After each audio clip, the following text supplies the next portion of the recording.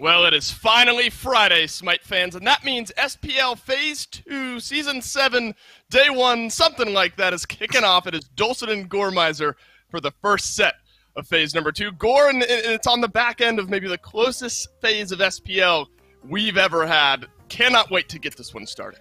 Yeah, I'm incredibly excited. First off, having a regular schedule every week finally is going to help my life immensely. But also, just getting back into it, I mean, like you said, at the end of Phase 1, everything just felt so close-knit. I mean, even Obey, who, had a lot of rough losses at the very beginning of the phase, right, we're starting to take it to some of these top teams. Now that they're going to be able to kind of start off at that regular strength, I think it's going to make for a much more interesting Phase 2.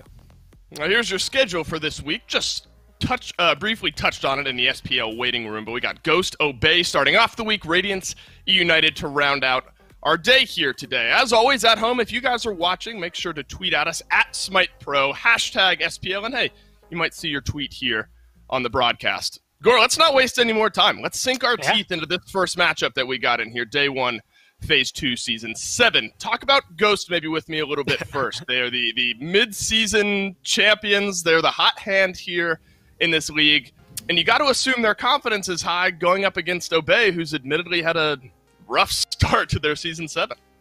Yeah, I think there's something to be said about Ghost's start to Season 7 as well. While it wasn't, catastrophic and it wasn't, countless losses like Obey had, they definitely didn't start off Phase 1 on the right foot, and that was with some of the new changes coming through. Now, there's even more changes that are coming through since we're playing after mid-season, so there's a question of whether or not they're going to stumble at the beginning like they did in the beginning of Phase 1. But, I mean, honestly, you've got Panda Cat, you've got PBM, you've got Fine OK, Sam, as well as Captain Twig. At least 3 of these guys, I can say, have very, just huge meta-changing brains when it comes down to it. Right. I think between PBM and Fine OK, they are more than willing to shake things up just to see and try out some of these new things. And I think the way that things have shifted specifically, I mean, Sam was one of the carries in Phase 1. Now we've made some of the junglers a little bit stronger. Aggro mentioned Golden Blade. I'm thinking Serrated Edge. I'm curious to see what Sam can do today. I absolutely agree. I'm so glad you bring that up because you'll see it a little bit later on this week, but I was able to sit down with some of the Obey guys, really talk to Sino as well about where he thinks this meta kind of stands. And jungle was what came to the forefront of that conversation. Even, Wolfie in the mid lane kind of rolls his eyes. He's like, I guess it's the junglers who are going to be carrying a lot of these games. And I don't disagree. So I love that you bring up Sam and how pivotal he's going to be to this Ghost team. He helped carry games in Phase 1, but now maybe in a better position than ever to get this Ghost team off to a hot start. Now, their opponents in Obey, remember, they're going to have a different look at the long lane here today as Wowie still 1 game out from coming back post-suspension. So a tough start for Obey, Gore, going up against the mid-season champions in Ghost, but also not at full strength. Yeah, that was actually something I had kind of forgot about. I feel so long ago that all those competitive rulings came out, but because a lot of these teams had their players sit out their 2 sets throughout, mid-season and things like that, now we're in this position where Wowie is the only one left who still has this 1-set suspension going into this. But they're grabbing Stuart, like you had mentioned, and it kind of feels net neutral overall. I mean, it's actually going to be interesting to see how it comes in today. Stuart has made some very interesting plays that we have seen throughout the league. Wowie, though, I mean, you have to talk about the fact that he's experienced with Obey, so you have that trust and that feeling that comes in there. That's probably going to be the biggest difference between them. They kind of memed him in the pre-show about how hunters aren't necessarily the ones carrying the games. It does kind of feel like the junglers, your supports, your mids, even your solo laners to an extent, that are going to make that bigger impact. But honestly, we're also coming into the the Ring of Hecate world, where Typhon's Fang is going to make these guys unkillable. If you're playing, if you're Stuart here, you might be able to bring in a Kronos, an Olarun, a Soul of Freya, somebody over to that duo lane, and just absolutely decimate. And if you can do something like that, that's not only a good stamp for you here in the Pro League, but it's a good way to get Obey started as well. Yeah, I mean, you talk about a jungle matchup here. Sanford Soccer against Sino. Cannot wait to get this one going, especially with a lot of the conversations we've had. The SPL waiting room guys talked about it a little bit in the new meta section of that show as well. But I like that you put a little focus on the mid lane here, and maybe specifically looking at Wolfie and really made a name for himself on the Raijin and the Merlin there in phase number 1. Spear of the Magus changes obviously may be impacting the middle lane a little bit there. What are expectations in your mind for Wolfie here today?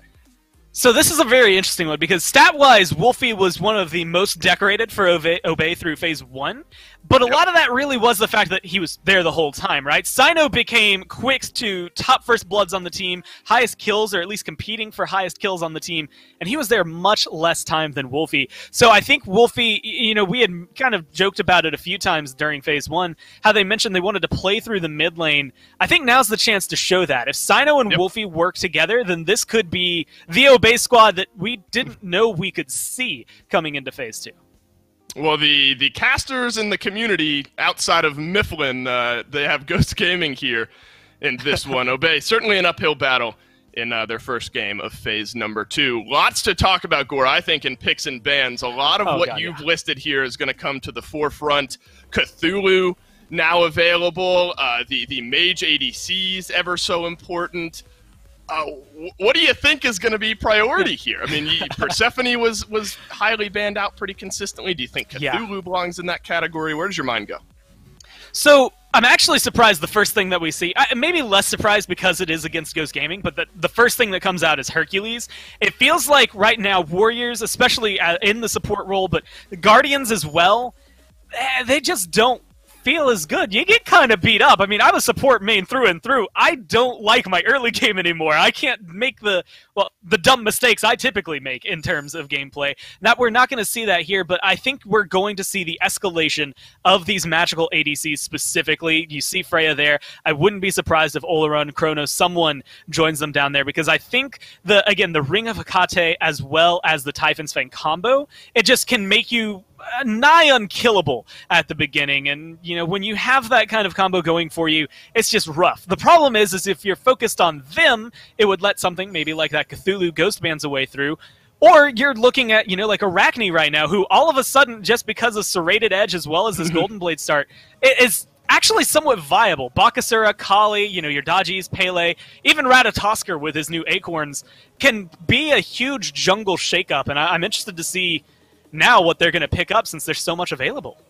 Yeah, a lot of meta questions answered early on here. Cthulhu taken away, Freya there as well, Persephone off the board. First overall pick, it's an Ullr here for Obey. Obviously, maybe a little flexibility, could see some different looks at the long lane, but you don't seem too surprised there, Gore, by the Ullr locked in. So it did just throw me off until I remembered, oh right, they have a substitute hunter coming in, right? You want this guy as comfortable as possible. Stuart, you do not want him to be on any shaky ground, and if he's going to play Ullr, he's going to look good. We had talked about a couple of the items a little bit earlier, but the Atalanta's bow, Fail Not, if you want to go that route, you can also just focus much more on power. Ullr's incredibly flexible, and there was a reason he was top pick at the end of last phase in terms of the way things were going, one of the top picked hunters. I think it's going to carry on true here. A lot of good CC and a lot of good damage for him. He just fits the mold of any team. Well, Yamoja, Oleron, both locked in here for Ghost in a long lane that I'm scared of, Gore, in the current meta. You talk about Ring of Hecate coming into the pick and ban phase here. Freya found herself in the ban column, as we've mentioned, but Oleron absolutely one of the premier gods to take advantage of the reworked ring, I suppose, out of that category. You pair that with the Yamoja, maybe shore up some of that that early game for Oleron, and Ghost Gaming have to be happy with their first two. Yes, and I think this is actually going to be interesting because originally I was going to say Ullr, you know, we've been talking about mage ADCs. That does mean typically you'd want something more physical on your team to take up that place, and that's where, you know, Medusa, sometimes your Neiths come in, like these ability-based hunters, but because they pick up that Aphrodite, it feels like Obey are still going pretty standard in terms of their composition. They grab that Nike that we saw Sino work so well with in Phase 1, and it feels like Obey are doing the more or less exact same thing they would have wanted to do at the end of Phase 1. They're playing the same game, and since Aphrodite is able to make it through, because there's so many other priority bans to be had here, that healing is going to be monstrous to deal with. Looks like I might be standing corrected here. It looks like Ho Yi will be paired with the Emoja in the long lane for Ghost, and then Captain Twig out of the middle lane will be piloting that Oleron. I suppose you could plug and play either of those, so we'll have to wait and see in-game where Ghost Gaming elect to put those two hunters. It's a Fafnir Xing Qin band out for Ghost Gaming. High presence on the support for Obey, taking a lot of those top-tier gods off the table. But I think, you know, as much as we've talked about Ghost and talked about what they've gotten so far through their first 3 and how they're very strong picks, I think Obey absolutely there as well. Comfort on Stewart, very important. But then an Aphrodite Nike, those two have been towards the top of the annoying tier list, and maybe that's a good thing as far as difficulty to play against. So I'm actually a little curious about it because there's a lot of focus, like you said, Xing Qin, the Fafnir, the Terra. Cthulhu makes sense because solo lane is typically where he's going to go. But we saw Geb and Khepri, especially paired with an Aphrodite, being maybe one of the top supports, period, throughout Phase 1. And I kind of expected Obey to go that route. I mean, you get Aphrodite with Undying Love, all of a sudden, hey, cool, here's a second life for you to stay alive here. Then you get Khepri literally giving you a second life, and it could change the pace of things. But they go the Ymir, who I'm a huge fan of, and I actually love what they're doing here. Those wall placements, if you get them just right, not only do they feel good as a support to set it up that way, but for someone like Nemesis, no jump, Olarun, no leap, they're not going to be able to escape here. So Ghost, you're going to have to be cautious in the jungle. Gore, I don't know what to make of it. Ghost Gaming's draft here. I mean, this is maybe our new reality, given some of the item and god changes here going in to the mid-season. Hades and Nemesis to round out the draft for Ghost. Gore, are those a pair of gods that give you some good feeling about Ghosts 5? If you had told me Nemesis and Hades were going to get picked up at all this weekend, I would have been maybe laughing at you. Just in terms of everybody that's available, they weren't necessarily high on my list of gods I expected to see. Agreed. But I'm excited to see them. I think Nemesis, especially against a Nike, an Aphrodite who's going to put some, protections on herself, Ymir who's going to be pretty tanky, she is going to help shred through those 3 gods pretty easily. So a lot of target-oriented calling for Ghost I expect to see. In Hades, and this one just coming out of left field. You just have to see it. It is Phase 2, Week 1, Day 1, Obey versus Ghost, and it's Finch and Mifflin on the call. Damn, is it good to be back, Dave. Let's hop into the SPL. Finch and Mifflin here as Obey and Ghost will be our very first match. And I think that we should start. We already knew the mains ADCs were going to happen. No big surprise there. Sustain's still really good. I really want to start here, Mifflin, with Sam for Soccer picking this Nemesis because there are so many junglers you thought would be strong. The basic attack assassins, the Bakas, the Kalis of the world. But I feel like Nemesis into Nike, into Ymir, that all feels pretty good to me. Do you like that pick here? I like Nemesis into this exact draft, and I think when we talk about Nemesis openly outside of the SPO, I like to bring up the fact that she has no real way to engage herself. She's completely reliant on the rest of her team to find those opportunities to get in herself, but she's going to have that. Fine OK is going to be able to dive the backline incredibly well. That's a 2-second fear. 2 entire seconds that no one's going to be able to deal with Nemesis auto-attacking them. Captain Twig is going to be drawing a lot of the attention in all of these engagements because an Olarun that's allowed to free cast is an Olarun that is an absolute issue. So I think that Nemesis is definitely going to work into this draft, but it's going to be difficult. Inbound on this Ymir has a pretty decent matchup into Nem in the early game. You can freeze out, get rid of the shield instantly, but it's a double-edged sword. If Nem gets the first advanced strike onto inbound, there's no way this Ymir is going to be able to make a comeback. Sanctified Field almost makes it impossible for Ymir to operate. Panda Cat on this Hu Yi has a really good matchup himself. There's a lot that Obey is going to have to work through with the draft that they have. I think they're putting a lot of onus on this Aphrodite to make it through the late game. It does seem like a lot of it is going to be relying on this Aphrodite to carry them late, and then a lot on Sino's shoulders, I'm thinking, to get them there with this Nike in the jungle. Sam already getting aggressive onto Wolfie. Brings him low, but not a lot of kill potential there. One thing I want to point out for us here, Myth, is look at this relic start here for Polar Bear Mike. He's gone with the Sunder, and I feel like with some of the changes to it, we've seen it picked up a lot in response to Nike, but I don't think it's just Nike. I think this could be strong against Amir, too. What do you think about this first relic? I think it's the smartest pickup you want. For those who aren't initiated, the new Sundering Spear, yeah, it removes shields. That secondary health bar that Sino might be relying on, he could just not have it anymore. Sure, it's a skill shot, but putting it on the emoji means that a long-range stun sets you up, find that Sundering Spear afterward. You have to wait until Sino uses that ultimate, but it's going to be a huge determining factor. I'm not sure that we're going to see Sino even try and use it until he knows that PBM Sunder is down. That's true. I mean, it does still get a lot of value just as damage if you're going for a much more damage-oriented Nike-type build. And a lot of the cases, you're not even that much reliant on the health shield because it does scale so much off your own health. Obviously still valuable, but I think in the jungle, the Sunder may be a little bit less of an issue, but you're certainly right there, Miff. It's a great pickup into Nike almost in every occasion. We should be able to see Polar Bear Mike get some good value out of it. Another place to take a look has got to be the solo lane. There were a lot of changes here with Gladiator's shield not being nearly as strong now, and what are Warriors going to do over there? It looks like the answer is, who needs them, right? Bring in Hades and Aphrodite, and I guess that's who's battling in solo lane now. Yeah, just pick gods that have sustain in their kits. Right now, if you're looking at a Warrior, the best sustain item in my mind likely going to be that Soul Eater. Now that the passive works before you have it fully stacked, we've seen Sun Wukong get a little bit of a resurgence over there. But failing that, why not pick a god that has a heal on your 3? Both teams decided to do that. Aphrodite's got the birds, Hades has got Devour Souls. There's plenty of ways that they're going to be able to sit in this lane for a long time, but just off the builds right now, Final K is going to get slightly outscaled. It seems like Ducky's going to be moving into that Book of Thoth, which means that he can sit in the lane, farm up his stacks, play passively, and just continually get stronger. No ultimate for Ducky. This should be first blood as the Pillar of Agony keeps him locked down. Final K finds her very first kill of Phase 2 SPL and puts Ghost on the board. That's a rough one, man. You just get a little bit outscaled. You don't get the map pressure that you need. Ducky's stuck at level 4. That's a free gank. Final K likely didn't even really need help there from Sanford Soccer. And the silence to come through to make sure that the Kiss couldn't stun out the Nemesis was perfect. A well-executed gank, and it can continue to happen now. If Final K continues to run with this lead and Ducky going a no movement speed build this early on, means that Nemesis can walk on over and just continue slowing him out, get the follow-up from Final K. This Aphrodite might be struggling. It could certainly become a problem there for Ducky. And remember, Ducky and Sino, I think, largely considered the pillars of this Obey roster. In my mind, a lot of sort of my expectations for them around Phase 2 was considering those two their star players. And if they already have the Sunder to deal with Sino, and now Ducky's falling behind early, that is a bit scary for Obey. But things are not out of reach just yet. Look at some of these new items that have come in for Ghost. We already see the Golden Blade there for Sam for Nemesis. No big surprise there. But Final K, which Doug pointed out for us, our excellent spectator, is working on a ring build. Do you think that's Hecate coming in for this Hades?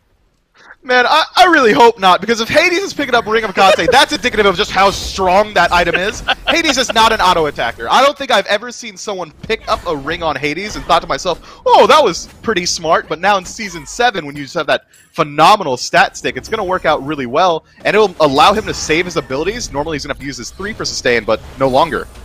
Inbound, trying to make his way in, but this is the exact part of the matchup he's going to struggle in. Pulled in by the Pillars of Agony. Polar Bear Mike drops down the River's Rebuke as well, but right into the backline goes Sino. He's got 4 members in front of him, but they just don't have the damage. Starting to finally push Ghost out with the blue buff invade already successful. Final K narrowly avoids a little bit more trouble, still somehow clinging to life, but Wolfie rotating over the Chernobog, able to find the first kill, and they're not done yet. They want Mike, but good job using the Riptide to allow him to reposition. Look, that fight 100% was going Ghost Gaming's way until Sino got the loop around and was able to lock down 4 members for about a solid 2 seconds. And he allowed Obey to rotate in, surround the entirety of the enemy team, and turn what was an already lost fight. They'd already lost it into a win for them. That's clean play. You can't rely on Sino to make 4-man pushes happen like that all the time. Bobby gets out alive with the help of Ducky. The ultimate comes through. It's clean from Obey, but still, all they did there was mitigate loss. They didn't pull back a huge win in their favor, and they were still looking at about a 1,500 gold deficit 5 minutes in. Already, they've started to fall behind in a pretty significant way. You're absolutely right to point that out there, Mifflin. I do want to give Inbound a little bit of credit for using the wall to prevent him from being pulled further into the Pillars of Agony, perhaps that having some relevance there for them in the fight. I like where his head's at, but so far, I think we're already starting to see shades of what could define this match later on. Amir is a bit punishable by just about everything Ghost has drafted at this point. Look, Finch, I don't want to raise the alarm bells just yet, but that is a Ring of Hecate on Final K. Yes, I mean, I don't know what he's going to do to use it. Like, he's got to be auto-attacking, right? That's how you're going to get the value out of it. But Hades has always had strong auto-attacks. If anyone is a fan of Divios, he's always said that Hades has the easiest auto-attacks to land in the game. Maybe he finds the value now. Gonna need it as inbound puts a gank onto the solo side wall to cut off the escape. So Final-K turns right back around. The kiss off the mark from Ducky, and that's essentially nixes any chances of a gank for the Order side team on the solo side. A little bit of rotation from Sam, but no duress there for Final-K, so they ease up. Blue buff invade was there last time, but Sino defends it. So Obey can breathe a bit easier, but Final-K going back in. The ultimate from Sam was there as well with the Divine Judgment, but good use of the Undying Love to get Ducky out of there. So now Wolfie's here as well, a full-on party in the solo lane. It seems like the solo lane has had most of the focus from both teams here, and I just have to say, Ghost is benefiting from it greatly. Captain Twig's been allowed to free farm. Yeah, that's an Ola run. You don't want him getting to late game easily. Yeah, they're going to fight 2 Ring of Hekates, I assume, because Captain Twig is certainly building one as well. And I do want to talk a little bit about how hi-rez does weave a lot of autos in with what he's doing. So, I mean, I think it makes some sense as Mike uses the River's Rebuke to lock in inbound, not a world where the Amir can make it out of that. Another easy kill for Ghost. If Bobby finds himself in another sanctified field ever, his life is forfeit. He's got no way to escape it, except for maybe late game he could throw up a wall to just block out those autos. But as far as freezes go, or Glacial Strike, or anything he wants to do inside, it's easy to interrupt. Even if he finds Olaron on his own, it takes so long to channel the freeze on Ymir that Olaron can knock you up, slam you 6 times with auto attacks before you touch the ground again, and just, you lose your life. It's not going to work out at all, and that's why I was so surprised to see this Ymir taken so late in the draft. And failing that, even if Olaron's not looking at you, Ymir's going to have a very poor matchup, and a Nemesis having no mobility means that the slows that are generally weak CC for a jungler are going to be all that Nemesis needs. Stewart is stuck inside the stuns. Beads have to be used to get away from Panda Cat. We haven't talked much yet about the sub who's stepping in for Obey in a spot where obviously Wowie unable to compete here for this first game. And we were saying how I think maybe there's a little bit less pressures on Hunters here now more than ever in this meta. I wasn't expecting it to be quite like this, where no one looks at them literally for 9 minutes, but still, it does seem that as long as he can get away from this pressure from Panda Cat, he should be able to make it to the mid to late game pretty easily.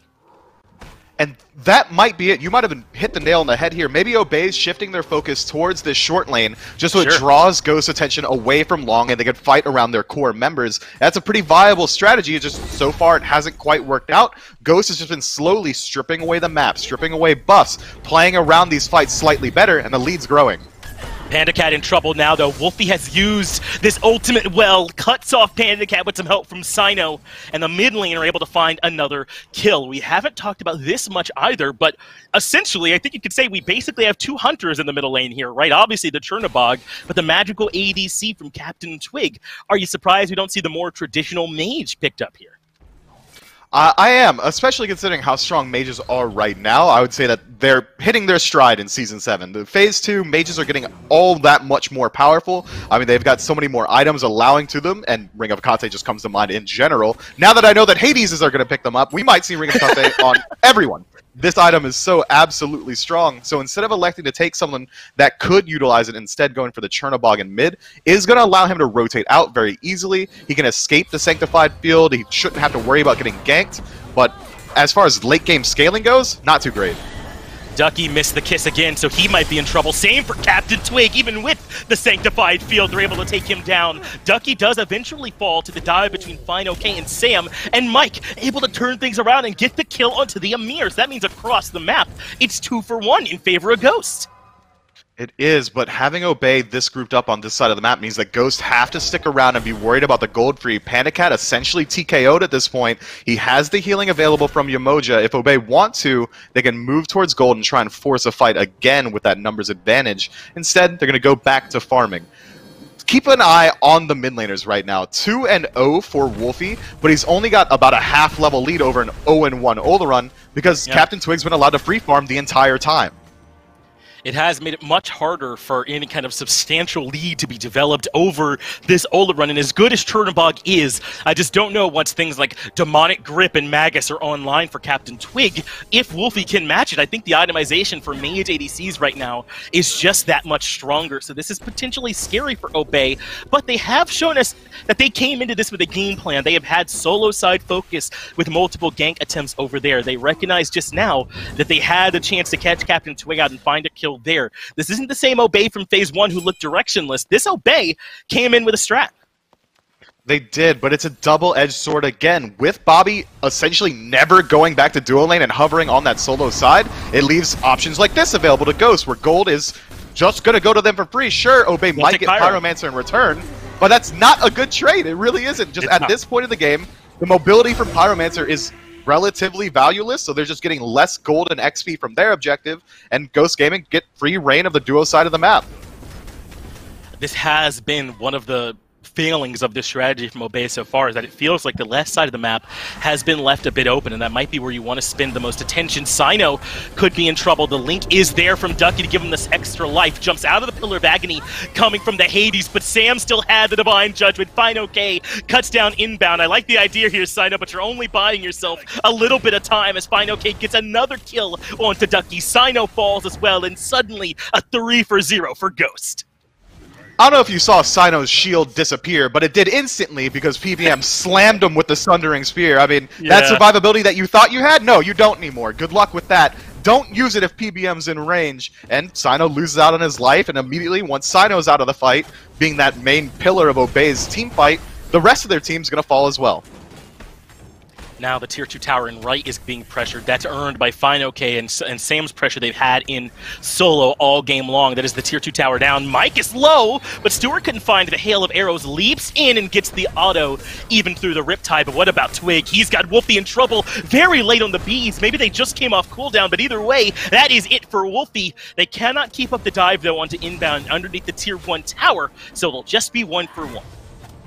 That right there is exactly what I'm talking about. When you think of Olarun, you think he's going to be this late-game hyper carry, but already he's got a Tier 1 ring and Ring of Hecate available to him. He's shredding anyone that stands in front of him. Wolfie took maybe 4 or 5 auto attacks there and immediately loses his life, and sitting inside Sanctified Field, Bobby was of no use. He couldn't do anything. It couldn't even block autos. He couldn't walk in the way because he was so slowed. That's going to be rough, and it's going to have to be something Obey addresses in the future. If Captain Twig's allowed to survive in these fights, if he's not the first target Obey's diving onto, I don't see how they win a team fight.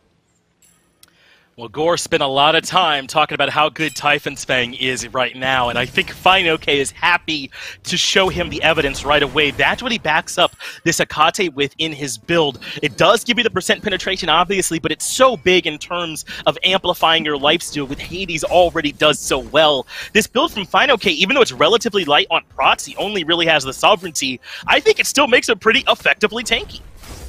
He is going to be incredibly hard to kill. The second he uses that ultimate, he's going to be healing for 60, maybe 70 per tick per person inside of it. He's also going to get the mitigations from channeling the Pillars of Agony. He's got Sovereignty online to help out his team if they want to group up on him. I mean, his damage output's phenomenal as well. Hades is looking like a very meta pick.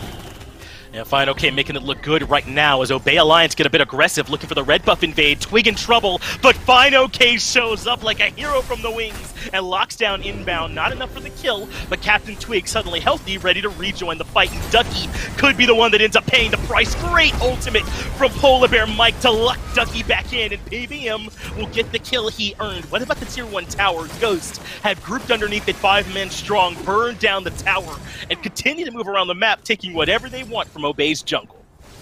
And there's nothing Obey can do about it. Bobby at level 11, no second relic available to him, means that he, again, is just going to get absolutely decimated every single team fight. Ducky moves in and is able to save Bobby's life, but trades his own in exchange. That's pretty low value. This Aphrodite is sitting at 0-4. When you think of Afro, you're thinking of a generally pretty safe pick, but since he couldn't pick up the beads, he couldn't get the Aegis like you would normally see from Afro mid, instead he goes for Teleport and the Shell. He's more team fight oriented. He could rotate around the map a lot better, but with this deficit already 2 levels down, wherever he goes, he's not winning the engagement. This Afro is going to have a very hard time making his way to level 20. And it's not a lot of anti-heal online that's been doing it. This Cursed Onk just comes in from Mike, but they've been bodying this Afro for the most part without it. Cyno falls as well in the mid lane as Fine OK gets the better of him. He's done with solo lane. The tier 2 and tier 1 towers are down at this point, so he is just a roaming level 16 threat you have to deal with at all times. But Myth, talk to me about this Nemesis jungle build. It's the Golden Blade Warrior Tabi Toxic Blade Malice. Do you like this? I'm actually so glad you brought it up, because I think Malice is potentially the most slept on crit item in the game. I can't build it without someone complaining at me, but if you just look at it, it's got such good stats. 40 power, 25% crit, and cooldown. That's a stat stick that you want on just about any jungler, and the passive is so strong. The second this Nemesis moves in, dashes in to close the distance, uses Slice and Dice to set him up, lands a couple crits, that's 3 seconds off of all those cooldowns. It's going to get so much value. Nemesis traditionally is, once her dashes are down, we have to go on her because she's got just about no survivability left after that. With Malice, it's going to be really hard to keep track of those cooldowns. It is going to be difficult. You might have thought you were safe, but Nemesis is already a pretty widely one, even without that extra cooldown math. They're trying to do good wall from inbound, but that's one of the few people that can just walk away. Polar Mike does not use the Sunder of the Nike Ultimate this time. Now it comes out to try and lock him down, but it might have been too late. Panda Cat's in trouble. Sino falls, as does Ducky, though. A double kill for Captain Twig as they get inbound, too. All of them locked inside that Pillar of Agony. I'm sure they don't mind trading Panda Cat for 3 members of Obey.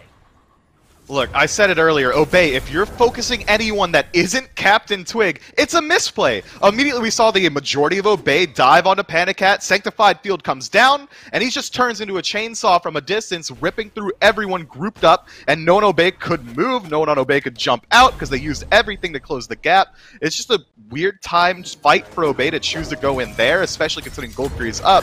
I understand the thought process. They want to get the kill, move back to Gold, and try to force a fight there. It just didn't work out. Stewart kind of putting the hands to find OK here, and he doesn't even get the heal off. Stewart does still use both relics in fear. I think probably want to deny a potential heal to Fine OK just to show how much respect he's earned at this point. But all is well. They get the kill onto Fine OK either way. And this is the great thing about us coming into this new meta. There's so many builds to try and keep up with. I'm falling behind a little bit, but the Berserker Shield picked up for Wolfie. This is an item you heard me talk about in the SPL waiting room and how I think it's strong on these hunters right now. Do you like it picked up third here when you've got a Nemesis jungle on the other side? I would have liked to see it. If you want to go for the Berserker Shield, traditionally we see it towards the first item very early on in the build. It's going to help him out a lot once he does fall low. And against Nemesis, it is pretty good. Nemesis is going to drop that burst damage instantly, take about 30% of your health bar. So anything afterwards should be able to proc that shield for him. But Berserker Shield in general on Chernobog, he's not going to be trying to fight at low health. He doesn't have the lifesteal to sustain through it. Panda Cat in trouble, goes back in and drops the Suns, perhaps recognizing there was no world where he lived, so he tried to put out the maximum amount of damage. But look at this Robey. They say, to hell with trying to split up and farm. We've got a group at this point. Ghost are 9,000 gold ahead, and right now it's working. But I don't know if they can brute force down this tier 2 tower. Fine, OK, tries to get to the back line. Frozen right away, does get the Pillar of Agony off, but is it going to be enough for him? Captain Twig in the back still has the damage. They take care of 2, and Obey Alliance's new strategy has not worked. Sam gets the Slice and Dice onto 2 members, able to battle through Stewart. It cost him his life, but sets up for the rest of the squad to clean the rest of the kills up. Look, credit where it is due. Final K jumps in to engage that fight, and Stewart perfectly lands the axe to make sure that no follow-up comes through. Final K can't use his 3, can't start channeling the ultimate, doesn't fear anyone, but the burst damage just wasn't there from Obey. They were able to drop him to about 20%, and having him not die there means that, well, you just lost the fight. You blew your entire kits onto this tanky, lifesteal-focused Hades, and then, again, Captain Twig shows up. Look, we're talking about effective tankiness, okay. With all this lifesteal, Ring of Akate, the Shoes of Magi, the Typhon's Fang, my man is going to lifesteal more than any defense would have mattered to him. But it just, they couldn't do it. They just couldn't finish him off, and then what happened again. Every single team fight, Captain Twig rotates in late and gets free casting rights on every member of Obey. And speaking of Captain Twig, we saw Doug point this out earlier as well, just haven't had a chance to hit on it yet, that he started working on some physical defense. I thought this might have been a breastplate of valor. It's something pretty common we see on our mid lane mages, but instead it was the hide of the Nemean lion. This has got to be, I'm thinking, to help him out with this Nemesis, and I think it's something that we'll see a little bit more on these mages in the middle lane when they're worried about these auto-attack assassins from the jungle. Auto-attack assassins as well as the double hunter from Obey. I mean, it's going to get value, but with there's so many people trying to auto-attack you, those stacks aren't going to last very long. I like the pickup on to this Captain Twig in particular just because he knows if he does tank up a couple of auto-attacks, it could cost him his life. Instead, now he drops Sanctified Field, knocks up, and just runs away, uses that time to survive. It's another good wall from inbound, but it just does not matter. Sino dies instantaneously in the backline, and they've got to run. They cannot afford to fight Ghost with the Fire Giant buff on everyone but Sam. It's too strong, and inbound has been isolated in the middle lane, avoids the stun from Panda Cat, but Captain Twig's on the warpath as well. A wall will allow him some breathing room as Ducky and Wolfie were in trouble in left. The Undying Love has to come out from the Aphrodite as they continue to retreat. They know at this point they cannot afford to stand and fight Ghost in the jungle. They just can't. Speaking of Aphrodite, take a peek at Ducky's build. No items in particular are interesting, except for the fact that he doesn't have any items. He's only 4 in. This Aphro is struggling. It really is, and that's been a result of Final Case pressure in solo. But what about the pressure onto the mid Phoenix? Obey only have 4 members here to defend and very few ultimates to work with. Wolfie in trouble right away, can't even return fire because of Thorns. That's a ton of space created, and Ghost burned down the middle Phoenix easily. But Final K will not settle for that, continues to push forward, looking for inbound. The Riptide continues to pull him back in, but they don't have the damage. Ghost Gaming are on the run after getting their Phoenix. I mean, call it on the run. I'll call it a victory lap for Ghost Gaming at this point. 14,000 gold, 22 minutes in. But Obey have been fighting in incredibly well. It doesn't always seem like they're just going to lose out on these engagements. But despite all that, despite all these perfectly placed mechanical plays, this lead is making itself known just by the fact that no one on the side of Ghost Gaming is really falling in these engagements. Nemesis already picked up the Wind Demon, movement speed, attack speed, crit, everything you need Nemesis has in this build so far. I'll be surprised to see if he doesn't elect to go towards a more penetration-focused item once he sells the Assassin's Blessing. But Captain Twig just decides to finish up his build. 6th item, going to lock in that Typhon Fang. Additional penetration, additional lifesteal. That passive is going to get a lot of value when you've already got lifesteal on your boots and you have it on the Ring of Akate. Olorun is going to chunk anybody. No one's allowed to tank more than 6 auto attacks from this guy, and we haven't even touched on the fact that he's the only magical ADC that crits. He is doing insane burst damage already as well. You're absolutely right. This is going to be scary trying to deal with him. We haven't had much chance to talk about these Hunter builds yet because they really have not had that much to do with how the game has gone, kind of as we predicted. But we are starting to see some of those changes that show up in their build as well. No Executioner picked up by either Hunter. Instead, you see the Atlantis Bow slotted in oftentimes where the Executioner would have been. And that's your percent pin item. You're going to pick that up in that slot a lot. We see Panda Cat go the Ikfio Kin size afterwards, a much more attack speed focused build, as opposed to Stewart, who's doing pretty standard Uller things, which is you just want to buy almost every item in the pin tree. I like the build from Stewart. I mean, that's about as standard as it gets. Sliding into Atalanta's that late in the build is a bit of a question mark. If you're going to go towards that ability-focused build, I'd prefer to see maybe something along the lines of Titan's Bane, something that works like that. Sam for soccer fighting too, uses the Nemesis shield well, but now he's in trouble. Avoids the hits from Sino. How is Sam still alive? But there's no way he lives, right? Meanwhile, the rest of Ghost are pressuring in left. They've already gotten the Phoenix inbound low as well, so the Undying Love forced out, but the Pillar of Agony has caught in too. Stewart falls first. Ducky's right there behind him, and somehow Sam still stands tall. A perfect fight across the map from Ghost Gaming as they surge onto the Titan of Obey Alliance. This might be game 1 over already. We're looking at a 60% on the Titan's health right now, and we gotta talk about PBM's Riptides. They're decimating Obey. They don't know where to run because there is nowhere to run. Ghost Gaming, 25 minutes on the clock, win our very first game here in the SPL Phase 2. And if this is how it's looking right now, I'm excited for this to continue. Look, I didn't know that we were going to keep track of our votes as casters for these games. I didn't know that Inbound was going to pick Ymir so late into the draft into that Ghost Gaming draft. If I want to go on record and change my vote now, Ghost is looking dominant. There was not a single point in that game where I thought Obey was turning it around. I would like to give some credit to Stewart there as well, man. I don't think that he played particularly poorly. In fact, he played well. I just think it was kind of out of his hands as far as it goes for a sub. So I don't think you look too bad with that Obey pick. But either way, we'll get it back over to the desk. Enjoyed game number 1. It's been a little bit there. It's been a minute, so I figured I'd catch up on some fan mail here and really work through some of this with you guys. The first one says, "Hey Dolson, we love your casting. Please keep it up." Oh, thanks guys. It's a very very nice first one there. The next one, "Dolson, we love your casting and your chair ads." Is what I would say if it were opposite day. Oh, that's a bummer. Here's the third one. "Hey Dolson, make sure to remind the people to use code SMITEMAX for free embroidery. Everyone, make sure to go to needforseat.com. Use code SMITEMAX, and you get free name embroidery on your chair. And then the fourth and final one. Hey, Dolson, we are happy to send you a chair. We are hoping that means you'll stop leaving 3 a.m. voicemails in our office asking for a free Hera-themed chair. So that one's, I don't know where that one came from. Gormizer, I'll levy the question to you, though. What'd you see here in Game 1 that gave Ghost Gaming the win? Oh my god, so many different things that stand out there, and it's really difficult to jump into what goes best and maybe what was first and foremost at the front.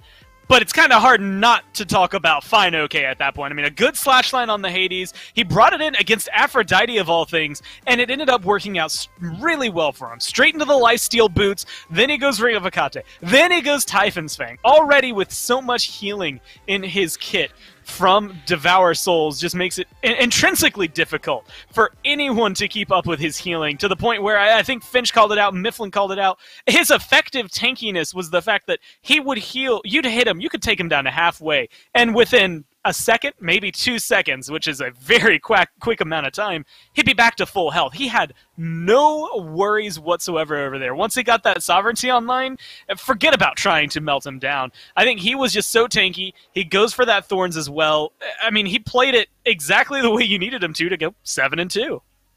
Yeah, the early game just kind of got out of control here, and I think a conversation to be had around Ring of Hecate here as well. This is really where it started, Gore. 3 minutes into the game, Fine OK receives a gank, gets first blood over onto Ducky, and this Hades just kind of snowballed out of control. Ended up picking up the Ring of Hecate, as I mentioned.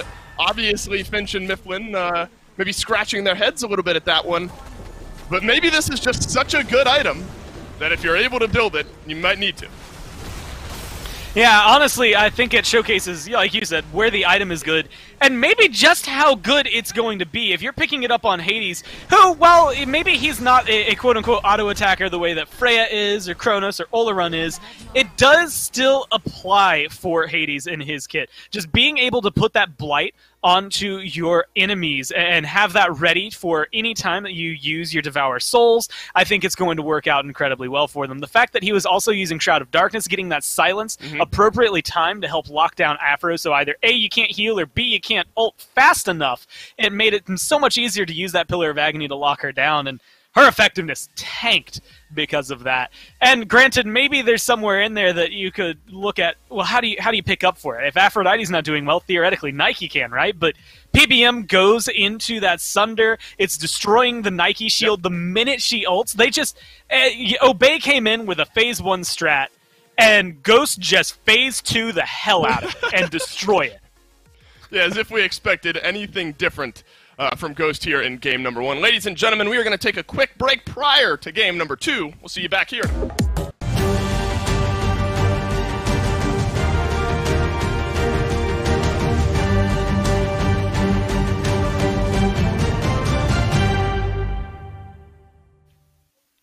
Appreciate the patience, everybody. Welcome back to day 1 of phase 2 of season 7 of the SPL. Gormizer, we saw a 25-minute game number 1 that saw Ghost just kind of blow Obey out of the water. We talked a little bit about the composition that Ghost brought to the table. Haven't quite talked about Obey's yet, the double Hunter mindset.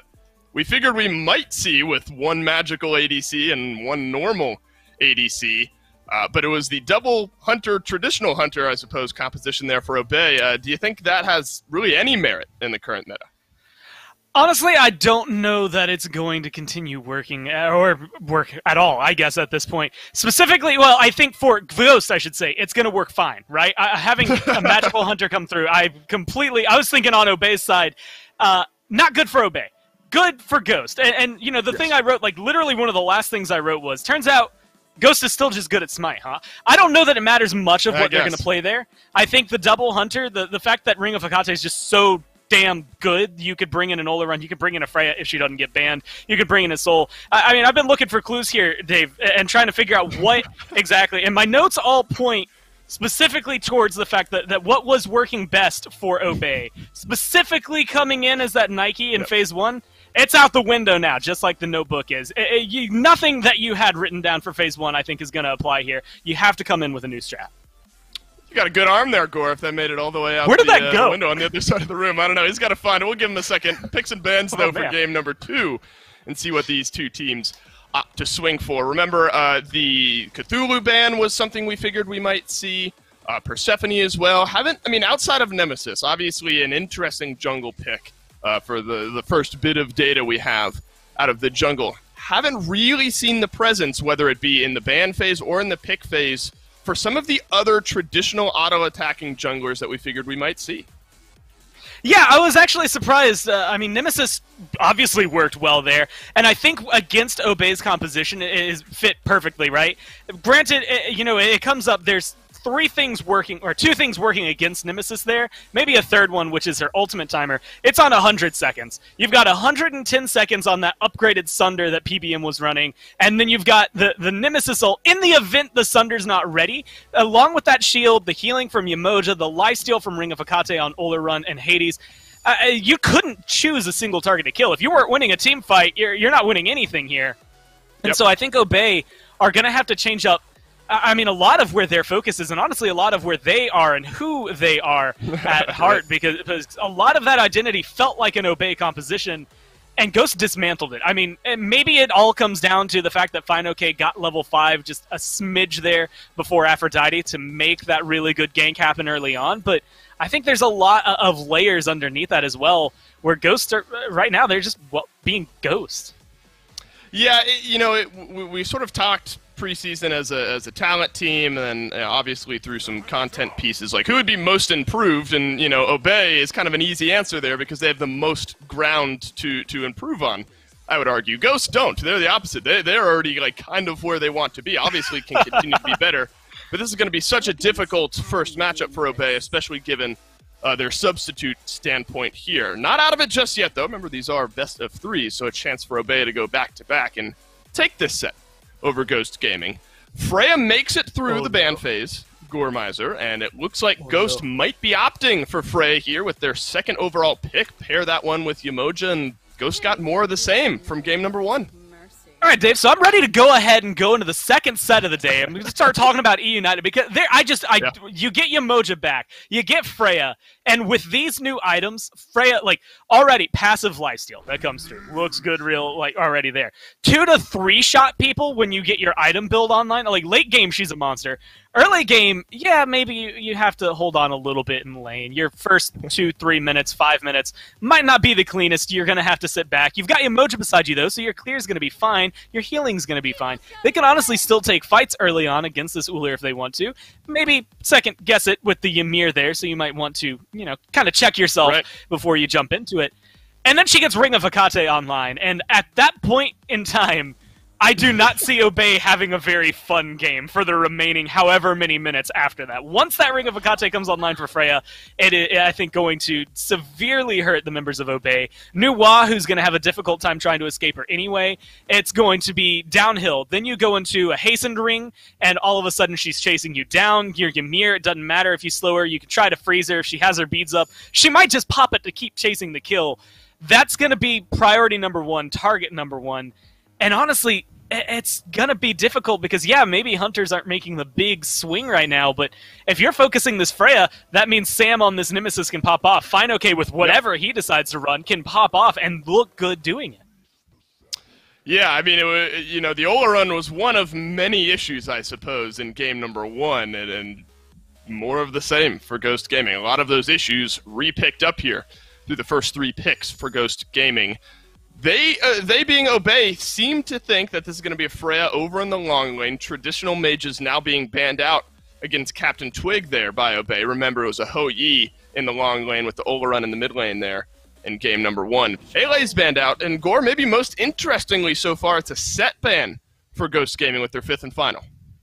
Now, I think Set, especially with a lot of the new items, he works well with it. One, being able to potentially bring in something like a serrated edge and pick that up is very solid for him early on. You can get those cooldowns kind of out of there. His damage at the very beginning is going to help burst you down. Then he can follow up with some auto attacks. He is definitely up there, I think, with Pele in terms of rising... Well, just junglers all of a sudden. Assassins that maybe couldn't have worked too well before that are going to come in. Much, I think, like this Nemesis can qualify herself as... And I'm wondering what Obey are going to log in. The Chalk is definitely throwing me, not necessarily for a loop. I think he's going to be interesting, but the Nox is what I was waiting for. It's either a Chalk or a Nox in the jungle, and if I had to prefer one, it is the Chalk. But it's an interesting shape. Yes. I will say, again, I don't remember exactly when the content piece is coming out. This Nox in the solo lane is something Ducky has told me he's comfortable with. So if I'm taking kind of old data points and conversations I've had, it might actually be this Nox in the solo lane, a Thor to round out the Ghost Gaming draft in the jungle there for San Soccer. Gore, the Phase 2 meta continues here. Maybe Obey have dipped into it just a little bit. Do you like one composition over the other for Game 2? I like where Obey's head is at. Between the Chalk and the Nox, there's going to be a lot of silences, along with the Ymir freeze and the stun coming down from Nuwa. You could theoretically control the pace of a team fight. That being said, a lot of these things are going to need to not only connect, but you're going to have to work them together. Nox, you can't afford to miss your combo. Chalk, you've got this nice big ultimate, but if it only hits 2 people, the other 3 that are standing by in a team fight are still going to shred you. I think their head's in the right place. It's all going to be execution. And that's where things fall apart for me. I think Ghosts do not let you execute your draft at the highest level. That's why they are #1. You can pick whatever you want. They tend to tear you down. And I think with all the damage on there, I mean, a Habwa, a Thor, a Nemesis, they're just going to melt through the members of Obey. Well, it's time for Obey to turn this one around. Game number 2, Finch and Myth. Who do you think comes out on top? Thank you, Dolson and Gore on the desk. You know, Myth, I knew we'd have to talk about Freya at some point, but I did not think we'd be talking about Freya on the second pick team. A bit surprising to me that Obey don't ban it and pick the Uller over it, but perhaps they can show us a way to keep this Freya in check. What do you think here, Myth? Was this one lost in picks and bans, or do you like what Obey have? Look, Obey's draft is, as Gore pointed out, incredibly execution-focused. Every single one of these picks has decent CC, but not a single one of them has the kill potential on their own. If Ymir finds a freeze, if Stuart finds an axe, it's going to take a lot more than just those individual pieces to find these kills, and they're going to have to work through all sorts of stuff. The second that Panda Cat gets his ultimate available, you're going to have to work through that. Beads and Aegis as well. Ducky's going to be having an equally hard time on this Nox, I'd say. I've seen it a lot on his stream. If you keep track of Ducky's Twitch, he's playing this pick and rank an awful lot, and he's seen some pretty moderate success with it, but even then, this is Ghost Gaming. This is the Phase 1 champions. So this is going to be very hard for Obey to find a footing. It's going to be difficult. I mean, I just think that this same draft could work against an easier opponent.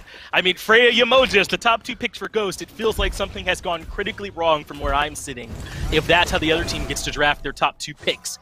But perhaps Obey can show us a way to slow down all of this momentum. Remember, Freya's still not quite that powerhouse state until she has Hekate and her ult. There's action already in mid, but Twig and Sam for Soccer are able to navigate it deftly and end up without being in too much trouble. Look, Obey's entire strategy has to revolve around shutting down Panda Cat in the early game. The second that he hits level 12 and gets Aegis, he gets the Ring of Hekate as well. This god is going to be nigh uncontestable. I don't think a single 3 members of Obey's draft can take on Panda Cat once he starts to hit stride in his build. That said, pre-5, Freya's a little bit weaker. Still, he's going to have pretty decent lifesteal, sustain, and damage. He's got all of that. But as far as survivability goes, this Freya's going to be struggling. It's going to be up to Stuart and Inbound to make sure that this doesn't get rolling. But what about this Warrior Jungle kick that Sino is on? I certainly understand with the Nike, but this Chalk jungle is not something that we see very often. I mean, I thought perhaps it might be going to solo lane, but Sino has shown that he likes to play these Warriors here. How do you expect this Chalk to do in this matchup? Chalk is going to have decent damage. He's going to have sustain throughout the jungle. He's going to do the majority of the same things. It's going to be completely reliant, again, on that ultimate. He has to find those ultimates to just silence out the enemy, get the burst damage out, and pray that his mid laner, Wolfie, is able to finish up the kills. Chalk's had so much damage on his own, and Inbound picks up First Blood. Chalk has so much damage on his own that even if someone does escape away from him, Wolfie on this Nuwa should be able to pick up the kill with the ultimate. But that said, Chalk isn't going to outscale Nemesis. Chalk isn't going to outscale the solo lane Thor. Again, Obey's draft is telling me that they're trying to win quick and early. Chalk is how you do that, and it's not a bad way to start either when you can find first blood in the middle lane. Twig did not have the beads available, and Inbound, with the oldest trick in the book, waited around the corner and found the freeze when Twig stepped up too far. So a much better way for Obey to start this game. Remember back in Game 1, Myth, Ghost wasn't just beating them in every lane. They had duo or solo side pressure. They were invading the blue buff essentially on cooldown, and that's what really got Fine so far ahead of Ducky on that Aphrodite pick.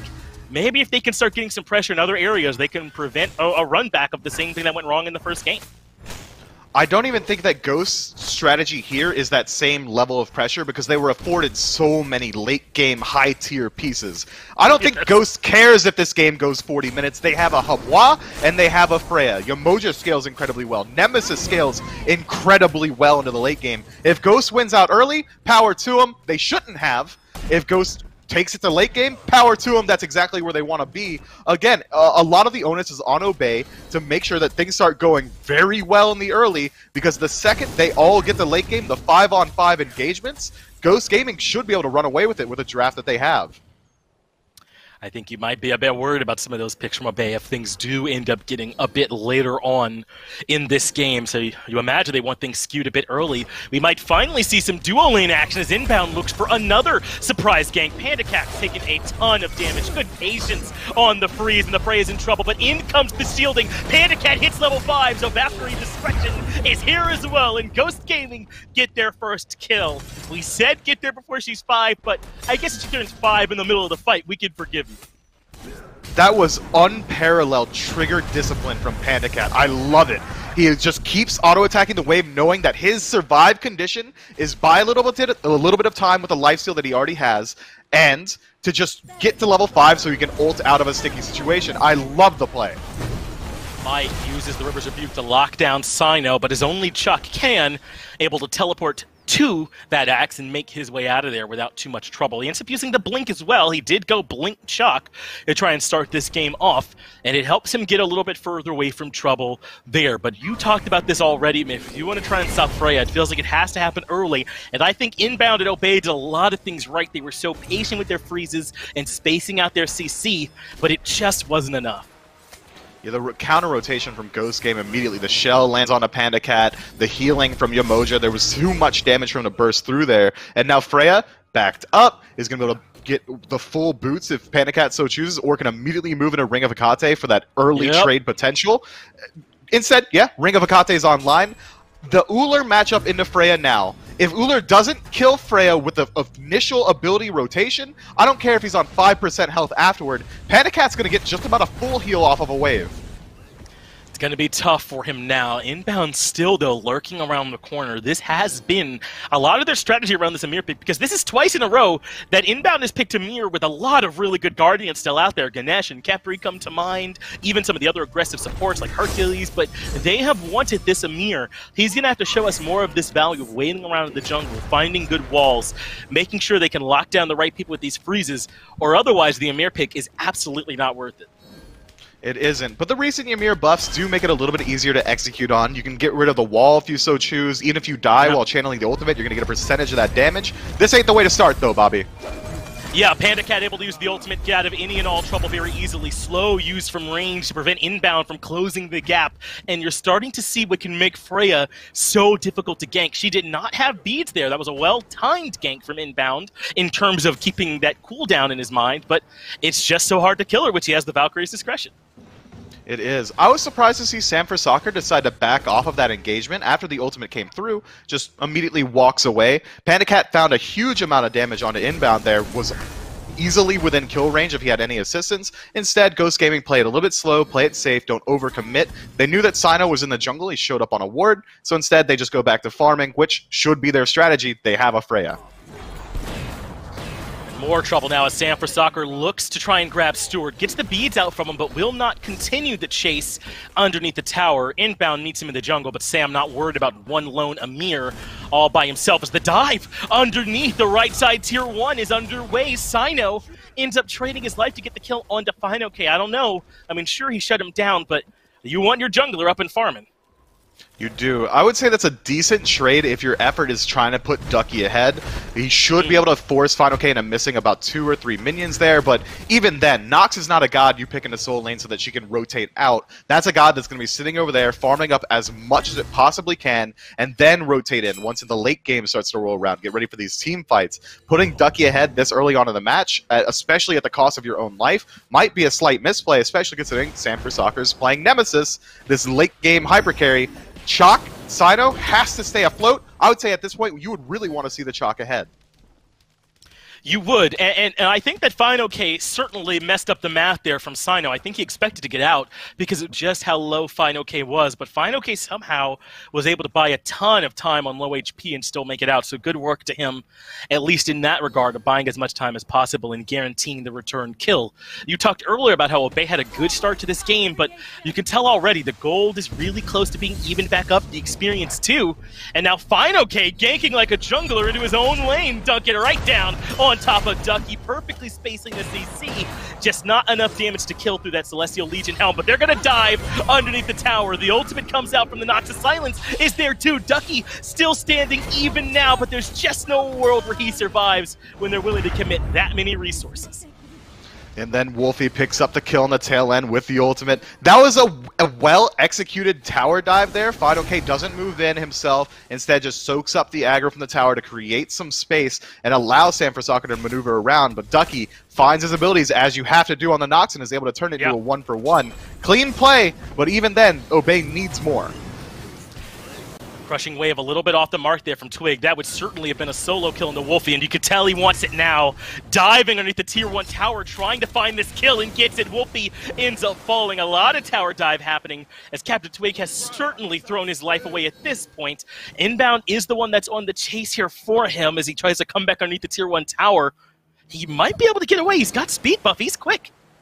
He's got speed buff and the water carpet. With the pathing he's taken, I think he's decided that there's really not worth the risk. Instead, trade out my life or try and sneak it back. A little bit greedy, but no one's able to confirm it. That's a well-played back from Captain Twig. He knows, okay, if someone does show up, I'm going to sacrifice myself. If no one shows up, I get out alive.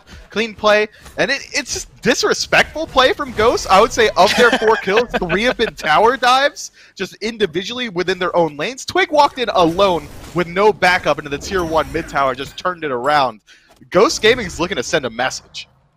It feels that way, trying to let Obey know that nowhere is safe for them at this point in the game. Still, though, the charts tell us that this is a relatively even match, but you've already kind of done this analysis for me here, Myth. Ghosts are okay with an even early game because they are so heavily favored in the late just due to their composition and how well they scale into that portion of the game. Obey Alliance are going to need to find a little bit more pressure. They want to turn this around as a well-placed ward spots out Sam's positioning on the right side of the map. But Obey's got a lead in the duo lane right now, but it looks like they're trying to force the fight in mid instead. The ultimate is forced from Nuwa. And Ducky drops early. Rivers of Bucus locked 2 members underneath the tier 1 towers. Panda Cat getting the better of Stewart despite the experience deficit. Obey start to rotate to the left. They're trying to leave mid, but they walk right back into Twig and Mike's waiting arms. A good freeze comes out, but Twig has the beads. No ultimate though, and Stewart gets the return kill. Now Mike is stuck in between several members, but the Freya comes in from the backside. Wolfie gets 1 kill. Panda Cat gets the second. Sam able to melt Wolfie, and so far a 3-for-2 in favor of Ghost, and they still got the Freya up if they can lock down Sino.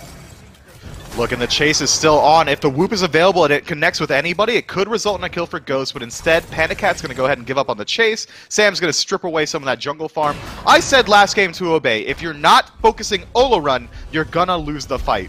You can switch it now. If you're not focusing Panda Cat on this Freya, you're gonna lose the fight. If any sort of CC is being used and it's not finding its home on Freya, that means that's free cast time. It's free damage for this Freya. We saw that 3 auto attacks was enough to do about 50% of Sino's health bar. 3 auto attacks did about 50% of inbounds as well. Panda Cat needs to be the priority from Obey in these engagements.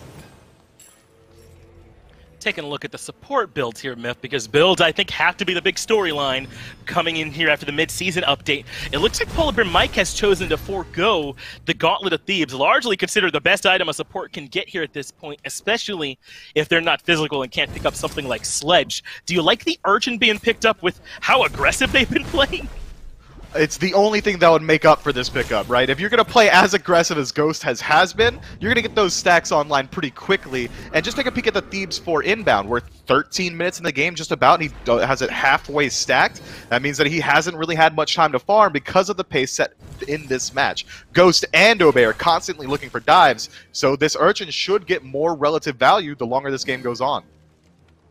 Interesting from Ghost. Perhaps this aggressive all-in gas pedal strat is something that's coming a little bit more top-down than we may have thought just off the builds. And look at this. Sam again showing presence in solo, but Mike in trouble too. Able to use that Riptide to reposition, gets away from the wall from inbound. And that has got to be pretty close to the best-case scenario, a wall to lock in some immobile characters, and even still, Obey can't convert it. I would be surprised if inbound doesn't elect to level his wall second over the freeze just because of all the immobile targets on the side of Ghost. We saw that lockdown was good, but the wall just didn't last long enough. Another good wall. That means the freeze connects onto Captain Twig, who's in an awful position. Does get the crushing wave off for next to zero value. Avoids getting hit by the ultimate from one, but the second from Wolfie is that much better. But straight up and down goes Fine-OK, trying to dunk into the backline. But Obey still standing relatively strong. They have pushed Ghost back out and gotten a free pick. This is huge for the Order side team. And look at Stewart feeling himself point blank up against PandaCat, but that's risky. He does not have the Valkyrie's discretion, but gets some help from Sam to turn the fight around. And now Wolfie in trouble too, but Stewart's still there, finds the damage, puts PandaCat down. Wolfie will fall as well as it continues to be a bloodbath across the map. Let that be a lesson to Stewart and the rest of Obey. Do not step up against the Freya unless you know you can put him down quickly. PandaCat did so much damage and bought so much time that Ghost was able to turn this fight into a clean 2 for 2. You did give Mike some credit, so I'll say I'm not giving Mike enough credit for how sick these Riptides have been. It might cost him his life here as Stewart and Inbound continue the chase, but he had a great one over the wall to stop Inbound from chasing Sam underneath the tower. Another good one to allow him to reposition later on, and now Inbound chasing a bit too far is suddenly catching up to Captain Twig, full health and full mana. You never chase the kill because you end up walking into backup. Yeah, don't chase the kill that long for sure, and we know the communication center from Obey was saying, alright, let it go. Stewart immediately disengaged after the wave, went as far back as he could, but Inbound, kind of seeing red, just moves up a little bit too far into the enemy jungle. Clean rotation from Captain Twig off of a respawn in that team fight, finds himself a pretty nice kill there. I mean, Obey's been able to find these small footholds throughout the duration of the match, but even then, they haven't established themselves a lead. Captain Twig uses the ultimate to reposition from Sino. He needed it because he was certainly in some trouble. Twig has gone with Blink instead of Aegis as Sino gets deleted. Fine-OK showing the solo lane Thor could put out the damage too. He's got Runic Shield, Shifters, and it looks like he might be working on either a Pridwin or an Arendite. He'll have plenty on the back end of this current build to continue making this Thor strong. Yeah, I'm thinking that Fine-OK will be looking towards the Arendite. Sino, instead of going this new item build that I was expecting, maybe a Sledge would have worked out very well in this chalk, he instead elects to go this very assassin-focused build. Brawler's Beatstick, Arendite. Looks like he's finally going to move into a Runic Shield or potentially an Anchile. This build is nice, but he's not going to get an insane amount of value. His burst potential is still pretty low, and he's not tanky at all, which is going to result in exactly what we just saw. Any CC that finds itself home onto Sinosure should result in a kill for Ghost Gaming. And so far it has. We talked about the magical ADC builds and how it might be Hecate, Lifesteal Boots into Rings and Magus, but look here from PandaCat, he just wants to step on the gas. Hasten to Ring is his third item overall, and I think if you're feeling yourself on Freya, it's hard to get a better item, even though I think Demonic Grip's pretty core for her, but Hasten Ring is similarly a strong power spike. I would say that PandaCat right now, even despite not having any penetration in the build, the power spike that you get from Ring of Hecate on its own and the lifesteal / sustain is going to be enough to make up for the fact that he's missing out on a little bit of that burst potential. So Hasten Ring's just going to keep him involved in these fights as long as possible. Stewart's got a 2-level lead though. PandaCat has to be worried. That's true. Stewart's played very well this set, I think, overall, even in Game 1 and now here in Game 2. Twig has his beads forced, as it was Obey who pulled the Gold Fury. Rip Riptide pulls 2 members back in, but the River's Rebuke a bit off the mark, allows for them to escape. Fine-OK doesn't find much with his dunk either, but Sam has gotten to the back line, forced the new off into the air, and the shield continues to buy him time. Now the Valkyrie's discretion being used aggressively, fully on retreat is Obey Alliance as Ghost Gaming continues to swarm. Look at the Riptide. There is nowhere for inbound to go as Twig gets the double, and Ghost can head right back towards Gold Fury. Panda Cat just W-keyed the entire time. Sino, where are you going? He goes back in, immediately gets banished, and has to use the beads. Obey have got to be thinking carefully about how they re-engage on this Gold Fury. No ultimates available. Ducky's coming up soon, so there's no snipe steal potential. Sino can't re-engage either without his ultimate. They just have to let Gold go. That's the best call they could have made, which is still a pretty poor one, because now we're looking at a 5,000 gold deficit in favor of Ghost Gaming. That fight started to go poorly for Obey. The second that Panda Cat showed up, he pressed 2, he pressed 1, he pressed W, and no one on the side of Obey was able to stop him. And it's just going to continue going that way because Obey doesn't have a safe way to engage deep onto him. The rest of Ghost Gaming is playing the Spearhead draft. Final-K was the deepest one. Obey tried to peel back and kill him while taking shots to the back from Freya the entire time. Someone's got to stop the damage coming through from Panda Cat. And to be fair, I don't know what more you can ask than for your sub to be 2 levels ahead of Panda Cat, who I think you can make the argument is just the best hunter in the world right now. It's very impressed me what Stewart's been able to do. I think the real failing for my man Stewart was in the picks and bans phase. It's hard to outvalue a Freya even when you're playing better, as Pyromancer are being looked at by Obey Alliance. They have frozen out Sam for soccer to try and keep him at bay, but they have to drop the objective.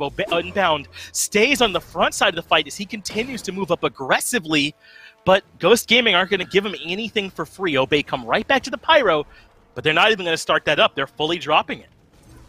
Let what happened in Duo Lane a couple of seconds ago, we saw it on the mini-map. Panda Cat was running down Stewart from nearly and a deficit. That's the strength, the relative value that Freya brings. I don't care if you're 4 levels up. I don't care if you loaded into the game 10 minutes before Panda Cat. At this point in the match, there's just about no one who can step to him.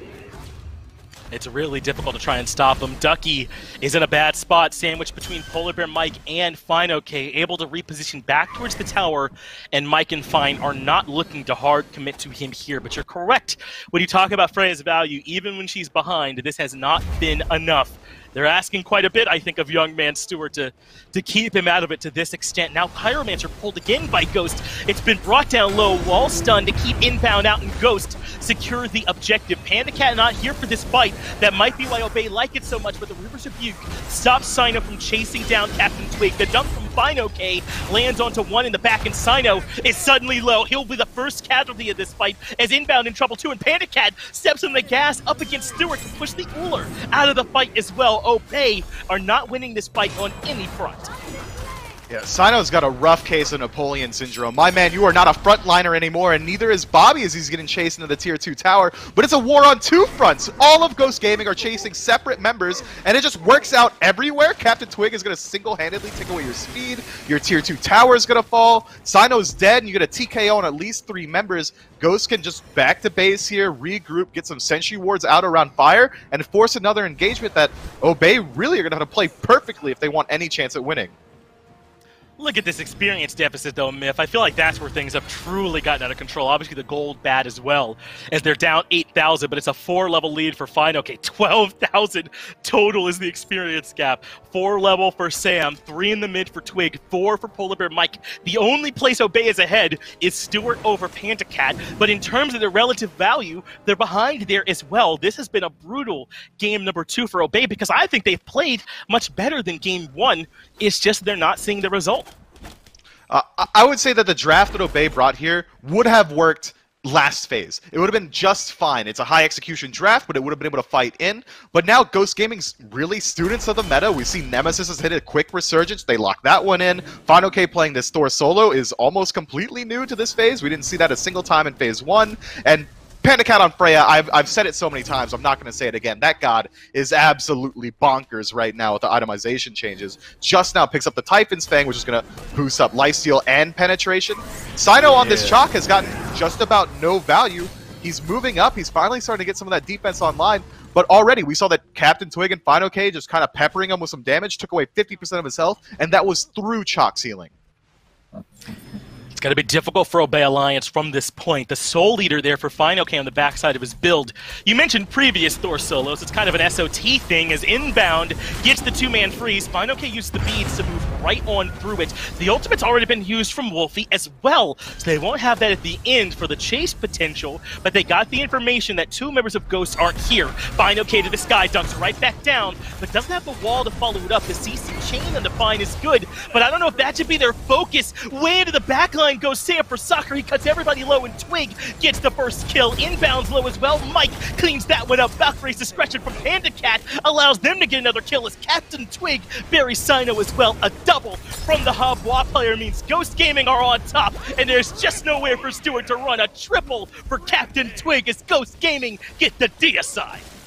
That might just be game. 30 seconds left on the nearest respawn. 20 for Bobby, but that's just a Ymir. Freya has taken one hit of damage in that entire engagement, and it's because he accidentally walked into the Phoenix after he landed from Valkyrie's discretion. No one on Obey can match him, and look at this DPS now. The Titan's not going to match him either.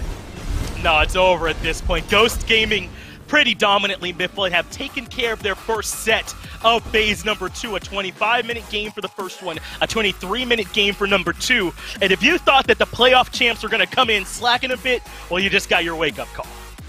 Yeah, I think that's on me. Really glad that, A, I was told to put my vote in. I voted wrong, clearly. Glad that Dave pointed it out earlier that I'm the only caster that had Obey winning this one.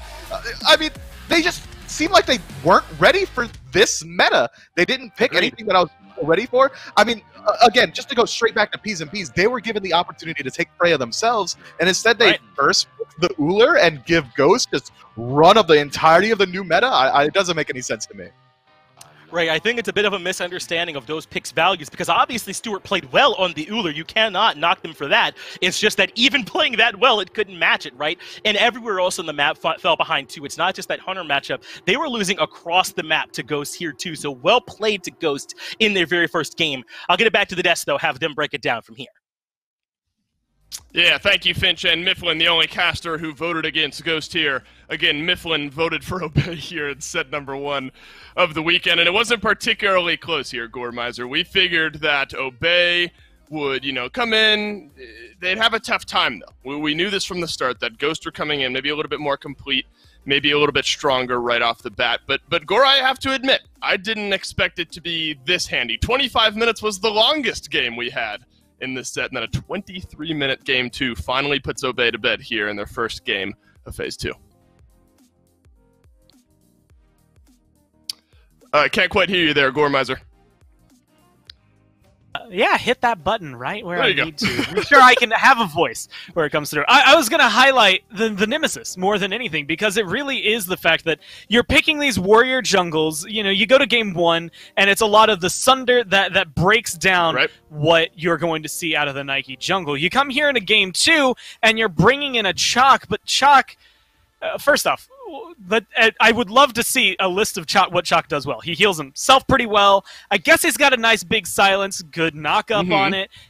Some decent damage you can get, but at the end of the day, I don't think there's really much I can see out of him that I'm not going to get out of an assassin. Like, yes, a giant AoE silence is nice, but is it worth shredding, and losing like a Kali, a Bakasura, etc., etc.? You see Sam be so potent throughout all of this. Granted, he had a couple of other assassin-esque damage numbers kind of, around him, and one actual other assassin being alongside him. But once you pick up that Nemesis, Inbound, he's going to struggle. Sino, he's going to struggle. They're just not going to have those innate protections they need. They're a pretty easy target for him to strip early on, and it just makes it so much easier for them to lock everyone down.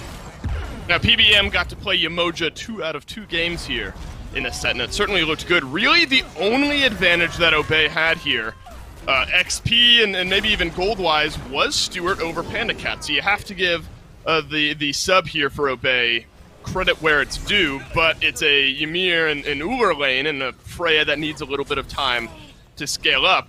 And I'm glad that you bring up the Nemesis, because that's sort of where this one snowballed out of control again. I mean, I saw a Thor locked in late, and old habits and all that, I'm thinking, yeah, that Sam, without realizing that maybe his new carry in Nemesis was locked in there. Gore, I remember we were watching the SEC playoffs. What was that, a couple of weeks ago? We saw a Nemesis, and none of us were really bought in, but maybe it's time to buy a ticket to the Nemesis hype train. I do think these more recent builds are definitely helping her out, but I also think that the compositions that Obey had kind of played more into it. But there's also a lot of those, specifically you could see in the highlights, there was a little bit of Sam getting some last hits. It wasn't, like 6-7 kills that were all him. That Captain Twig Hebo was bringing in a lot of damage to the mix. I think alongside that Thor from the solo lane, being able to set up those kills, whether it's through CC, it's knockups, it's stuns, it's a lot of centralized poke you can get onto a single target. Then you throw Freya in there for the late game, and at that point, you're just questioning, what do we do? And unfortunately, you need maybe 20 more minutes to try and figure out just how to stop it, and Ghost are never going to give you that time. Yeah, when the only person that's behind is the one who's going to end up scaling out of control if you're able to hold on into the game, you're not in a great spot if you're Obey. We talked a good bit about Sam and the Nemesis pick here in their first game of Phase number 2. For good reason, the Nemesis looked fantastic, and so did Sam. And as such, Finch is standing by with Sam, the Nemesis man, for a post-game interview. Thank you, Dave. Sam, looking fantastic in-game and out-of-game. How you doing, buddy? I want to ask you, first off, because he played the Nemesis so much here, just how strong do you think Nemesis is right now? You don't have to give too much away, but is she an evergreen pick, or was that just in response to what Obey were doing? Yeah, I don't know. She's definitely really good, but I think there's a lot of really good picks, and you can kind of go a lot of directions, I'm pretty sure, with what you want to play. Like, it looked like Sino and I valued a lot of different gods, I'd say. But yeah, I mean, Nemesis I think is just a pretty solid pick, All right, well, talk to me a little bit about how the whole squad is feeling about these changes, because a lot has changed, I would say, between Phase 1 and Phase number 2. Obviously, from this game, it looks like you all haven't missed a beat. How comfortable is the team feeling overall with all these changes you needed to wrap your head around? I mean, I think we're generally comfortable, but I think us and maybe every team still just trying to figure out how the meta is going to be and what picks are going to be top priority. I think when they just started scrimming, though, we're figuring it out. Scrims were a bit rougher than we showed today, so that's pretty nice for us, I guess. But yeah. Okay, well, I want to ask you about the picks and bans phase, because I thought that was where we might have seen the biggest disparity between the two teams here. How important do you think that's going to be here in Phase 2, at least at the beginning, right off the midseason update? Yeah, it'd definitely be really important. I mean, picks and bans will always be, I guess, determined by you, think the meta will be. And yeah, I mean, especially at the beginning when, everybody's not completely certain on where they want to be, it's pretty important to try and nail down the top gods, as best as possible. All right, well, congrats on the big win there, Sam. You guys are obviously looking great right out of the gate. Appreciate you taking some time to talk to me. It's going to be a quick break, though. We'll be right back with the next set here on the SPL.